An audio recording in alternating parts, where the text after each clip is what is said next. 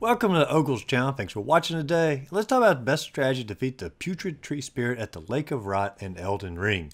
Now, first off, the Lake of Rot is like the worst area in the game. I really dislike it for a lot of reasons, obviously mainly because of the continual Scarlet Rot effect, but it's just also just so crowded of enemies. But anyway, as soon as you head down there, you want to go ahead and take out these little fellas here, because the last thing you want to do when you're fighting this Putrid Tree Spirit is to deal with any of these other smaller bad guys, and these are really annoying creatures to deal with. So go ahead and take them out, and then there's actually another couple ones that you need to take out prior to the engagement, but you want to make sure every single one of these is dead, at least on this side of the arena, before attacking the ulcerated tree spirit. I'm sorry, the Putrid Tree Spirit.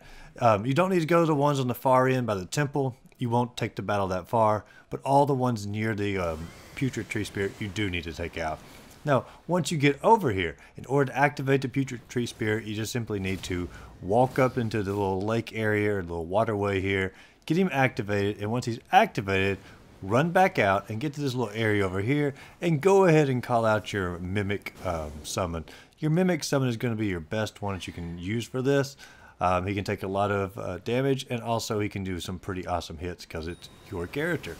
But anyway, so once you got your Mimic out, honestly, this seems like a really weird little strategy here, but if you just run behind the wall here and you get to this little enclosure, this is an area that he has a lot of trouble getting to you at. The ulcerated tree spirit has a very difficult time actually getting to this area, and you can continue to throw out your rotten breath onto him from this spot. Now, you can't ever get Scarlet Rot on him, but you will continue to take away a pretty decent amount of his health by just simply throwing out the rotten breath. I'm not going to say this is like a perfect strategy. I'm not going to say it's going to give you a guaranteed victory, but you're going to be able to be very protected and get a lot of damage out on him without him really hitting you very often. So to me, this is what led me to victory. Hopefully it'll help you as well, but this is one of the more difficult Putrid Tree Spirits in the game. But if you enjoyed this video, be sure to like and subscribe to the channel. Check out my other Elden Ring cheese and strategy videos listed up above. And as always, go out there, find a great game to play. Just simply have a great rest of the day.